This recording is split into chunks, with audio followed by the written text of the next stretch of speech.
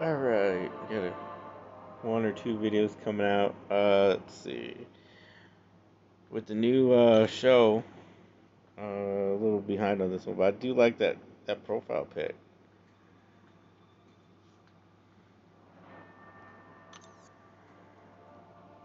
It's funny. Oh no, because it's hard to get some of them newer champs. Well, I know he's not like brand new, but it is hard to get some of them champs. Unless you usually get the core champions, which isn't a problem for Max Sigs. It adds up for 3 stars and so on and so forth. Which it all adds up. I mean, saves a little bit of time, but it's hard to get 2 star 6 stones also. But I do like collecting them all. So collect that. Although I think for the show, for myself, it should have at least been a 4 star, or maybe a 2 and a 3 star instead. Just Kabam's getting a little cheap on it, and I'll show you why. Pride Month celebration. It's cool. Do you? Anyways, Kabam's been handing out 4 stars left and right.